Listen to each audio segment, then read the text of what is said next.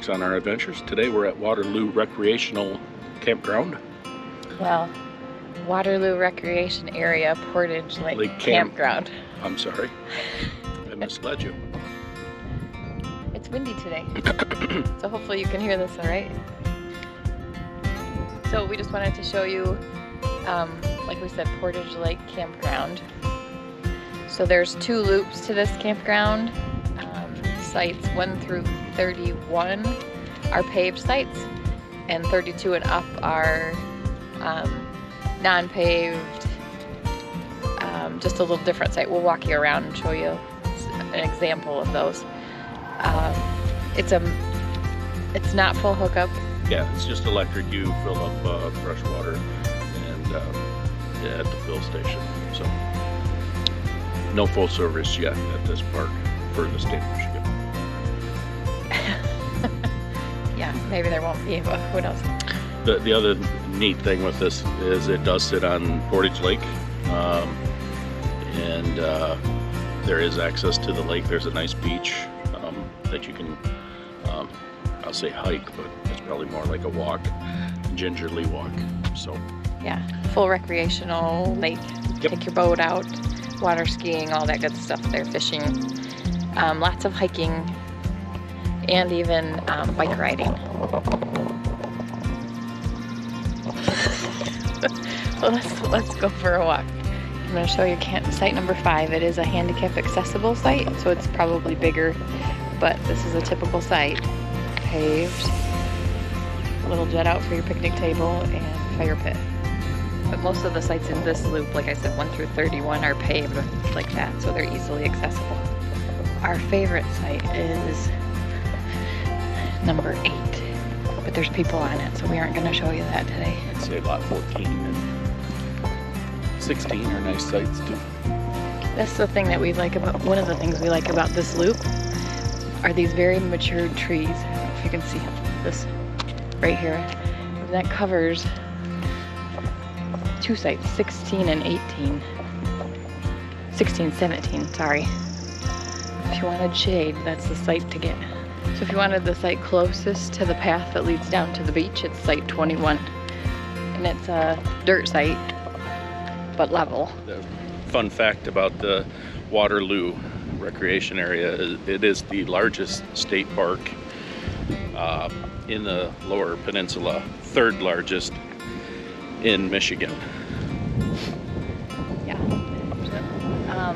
11 lakes, 4 campgrounds, 2 modern, 2 with electric. Yep.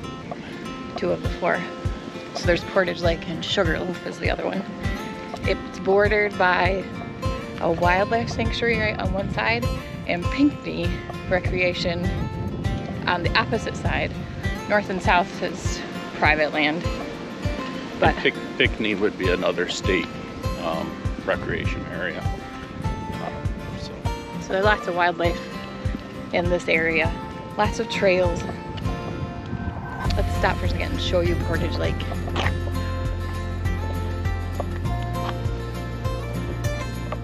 This, of course, isn't the access area here. This is the wild. Yeah, this is just the campground side. We aren't to the beach. Yeah. So we didn't want to make you think that it was just swim at your own risk. A swamp, or enter at your own risk. State Park is located in, well, it actually is kind of in both Jackson County and Washtenaw County of Michigan. And that would be in the southern part of Michigan, central southern. So the closest town is Chelsea, Michigan, to Waterloo itself. Probably to this park. Yeah. Stockbridge is probably closest. Maybe. Yeah. I'm just gonna pan around and show you. We're kind of leaving the loop that had the paved sites. I'm just gonna show you around. It is hilly. So you definitely, if you stay in the other loop, 32 and up, you definitely want to bring your leveling blocks, and then some. Because Some of these sites are a little wonky. And it's early in the season, so there's no leaves on these trees yet, but you get the gist of it. Beautiful weekend, great for camping. I'm just gonna do a pan around of this loop real quick. People are checking out that have stayed this weekend. So you can see the sites with their fire pits and their picnic tables. But notice the hill we're coming up to.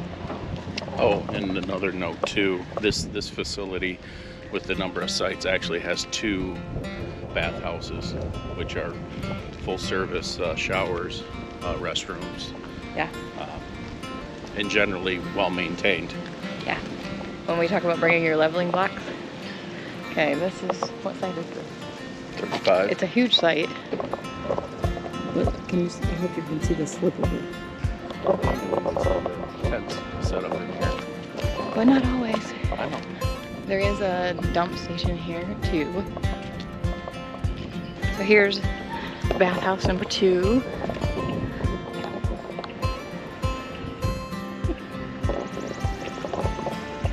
And again, I'm going to step off the road just to pan these sites. We're up on top of a hill. So see how these sites, and they're beautiful sites, don't get me wrong. But They're very natural, they're not level. So bring your leveling blocks. And we love this campground. I don't want you to think we're discouraging you, because we're not. We enjoy coming here. But bring your leveling blocks. Come prepared. And there are cabins here as well. I'm just going to show you in there. And honestly, when we've been here, didn't know that cabin was even there. I think because the leaves, when the leaves are out, you can't see it.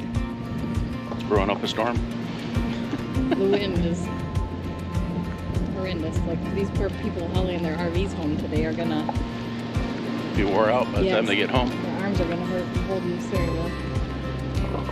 On the way here, you have to bring Interstate I-94 here. There was a, ooh, sorry, dead frog. There is, alright, graphic, I'll have to label that. There was a semi-truck, obviously not levelly loaded, had more weight on one side than the other, leaning with the wind, so every time there was a gust, it fishtailed. It was rather unnerving, like it could flip at any moment. But it didn't while we were behind it, at least.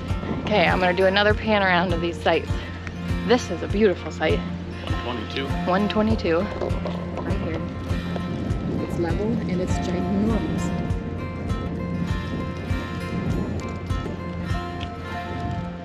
But look across here. There's this natural slope.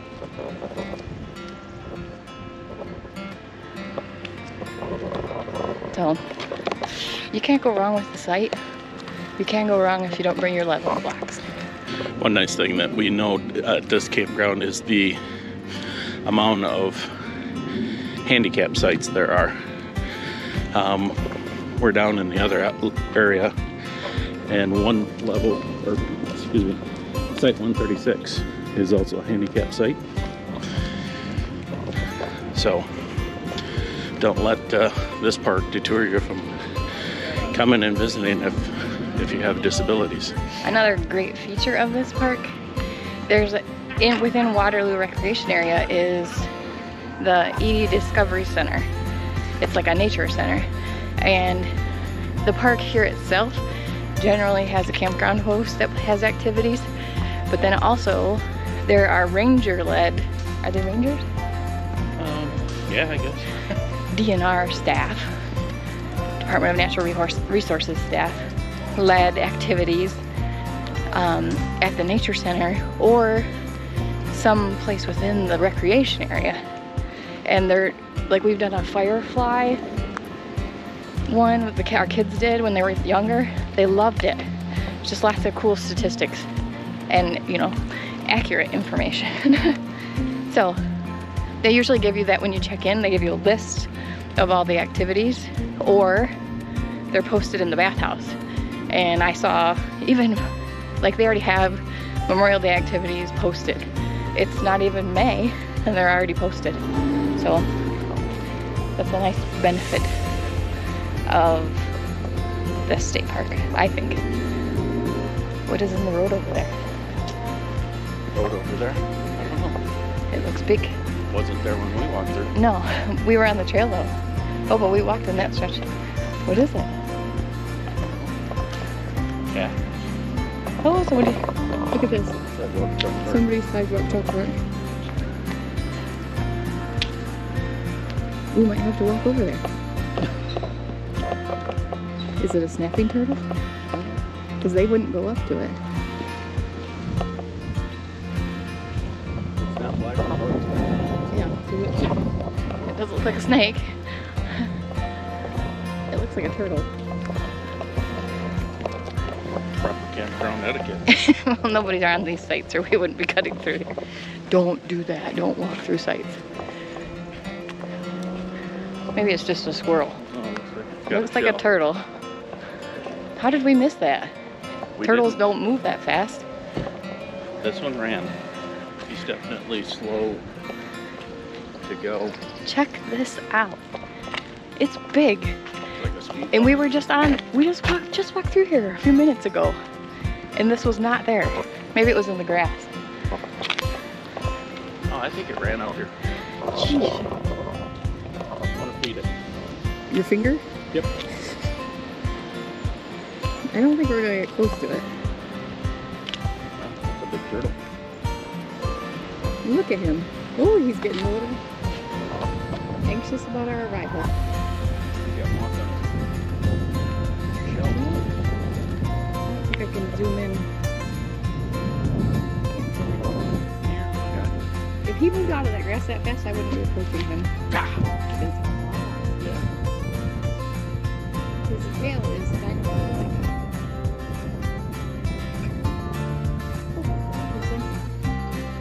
He's saying, There's a postal code site 31, it's a pull-through site. There aren't very many of those. There's 2 in the park. And again, it's not level. So bring your leveling blocks. I don't think we told you. We'll show you a picture of the office, like where you check in. There is firewood and ice available at the office. And in the beach area, there is a little concession stand store in that area when this, you know, like Memorial Day to Labor Day. You can buy snacks and souvenirs and that kind of thing. and just outside the park, probably within 5 miles, are several grocery stores. So you aren't without conveniences. We're at the first bathhouse we showed you, but I'm going to show you. Here's the dump station. As you leave, you can pull up either side.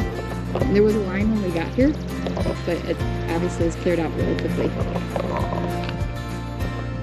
This is the beach area of the Portage Lake park area, campground. As you can see, the beach is down there. There's the concession stand area that Shannon was telling me about, and the campground portion of it. The trail for the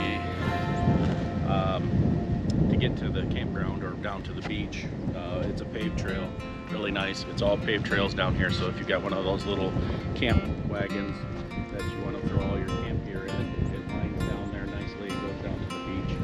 This is a great day use area as well, so if you're not a camper and want to just get out and about, check out some of the state parks here in Michigan. They have a great day use area here in the park. Pavilions, views, and restrooms. This has a shower house in it.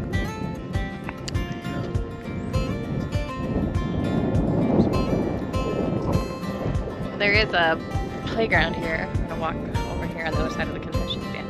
It's a fairly updated playground. We don't want to videotape somebody's kids playing on the playground. It'd be like creepers. And then there's the parking. Okay, so a couple things about Portage Lake in Michigan, Portage Lake Campground that we forgot to mention. There is horseback riding within that Waterloo Recreation Area.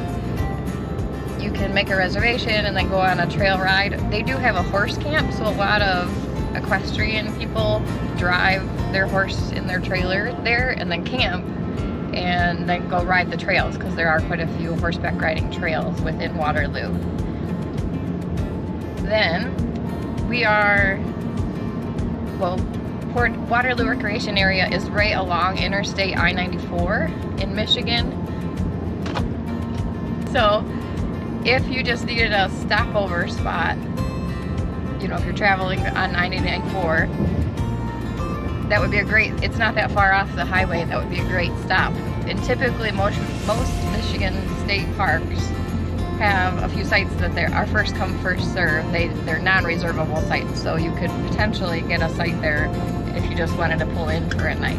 Not guaranteeing it, of course, but just wanted you to be aware of that. It's a great stop for that.